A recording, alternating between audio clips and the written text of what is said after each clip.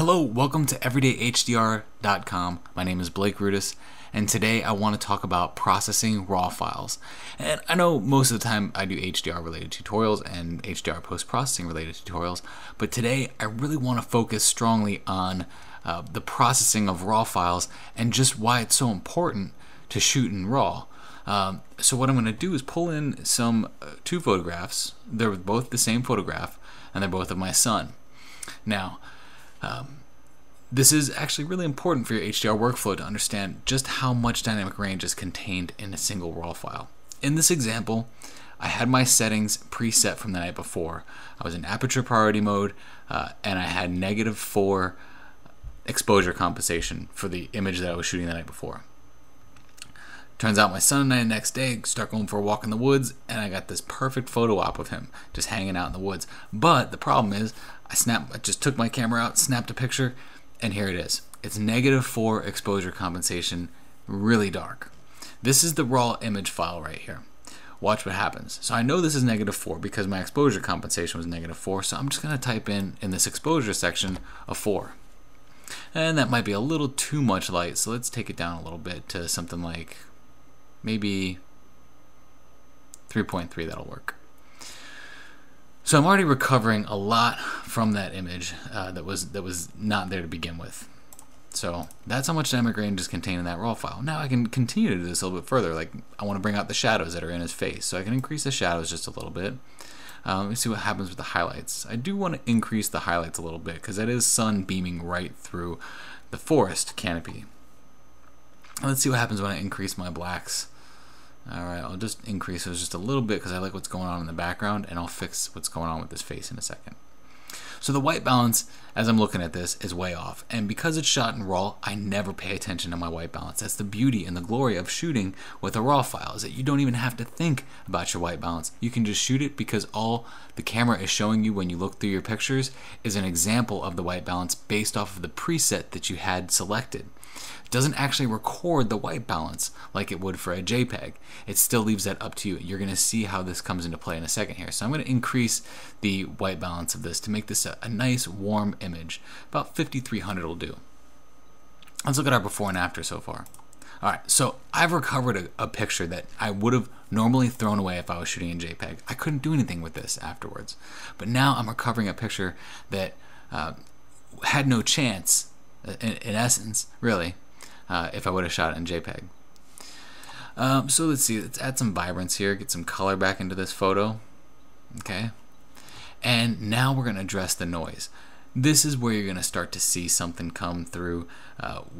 When it comes to, the ISO was 400 with the Canon EOS 60. 400 ISO is really nothing, and it really doesn't show too much noise. But when a photograph is this dark to begin with and you're trying to recover it, you're going to see some noise. So let's just go zoom in here real quick, and that is quite a bit of noise. But with our detail adjustment, we can go ahead and hike up the luminance a little bit. And we'll also increase the color and decrease the color detail because a lot of the noise that I had here was color noise. So I'll go ahead and take away some of that color detail. I don't want any sharpening right now because all I'm sharpening is noise at that point. So again, it's not going to be perfect, but it is going to be recoverable. I'm going to go ahead and zoom out real quick. So I'm going to fit this into view. There might be a little too much noise reduction on there. I went a little overzealous with the noise reduction. That'll probably do it. That'll be good. Alright, so now what I also want to do is get my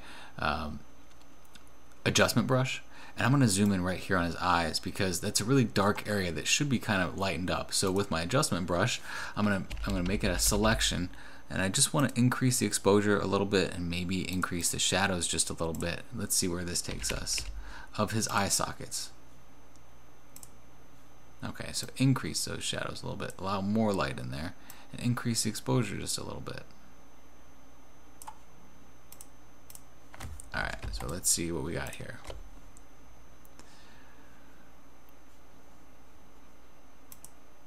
Much better. It's a little bit brighter. We can't go too much farther than that because if we do, it's going to look really unrealistic. There's supposed to be shadows there, so we'll let there be shadows there. We just don't want them to be too opened up. Otherwise, we're going to lose it. So now what I'm going to do is I'm going to synchronize the settings between what's going on with this RAW file with this JPEG that I have here. This is the same exact photo. One's RAW, one's JPEG. I have my camera on RAW plus JPEG, so I was able to get both files. So what I'm going to do is I'm going to select both of these by pressing Control and synchronize. I want to synchronize everything. I want to synchronize my local adjustments. I didn't do any spot removal, so I don't need to do that. I didn't do any cropping, so I don't need to do that. But I want to do everything else. Press OK. So now everything that I did to this RAW file happened to the JPEG as well. The only problem here is that it didn't quite make the image as warm as I'm seeing in the RAW file. So what I'm going to have to do is increase the warmth just a little bit to try and make it match that of the RAW file. Now what you're going to see here is as I do that, because there is not as much dynamic range in a JPEG, and a JPEG saves the white balance that you had selected, I'm going to lose a lot of the color value in that face. So look at the difference here. Let me zoom in on his face.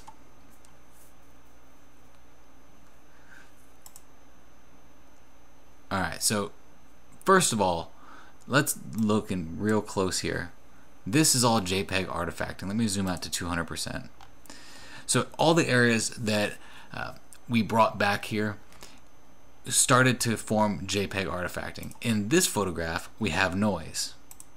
In the RAW, you'll see noise in his neck area. In the JPEG, you'll see JPEG artifacts.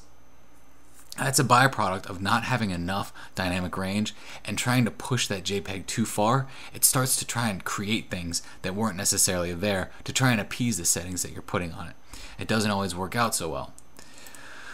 So, while the JPEG could be what you would call recoverable at this point, to me it's just not there. I probably would have trashed it if it was a JPEG, but the RAW file, still nice, clean, crisp.